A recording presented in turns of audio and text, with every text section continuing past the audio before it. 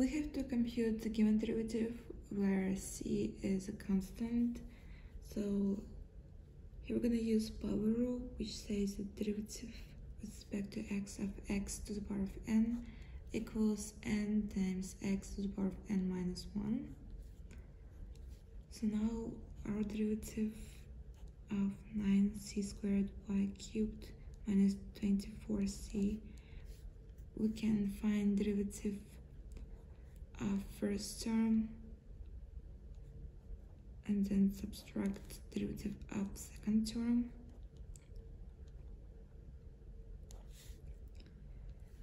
So at first we take constant out of the derivative, and that's going to be 9c squared times derivative of y cubed, and derivative of constant equals 0. So now I get 9c squared times derivative of y cubed is 3y squared, and therefore we get 27c squared y squared. Therefore our answer is that derivative with respect to y of 9c squared y cubed minus 24c is 27c squared y squared.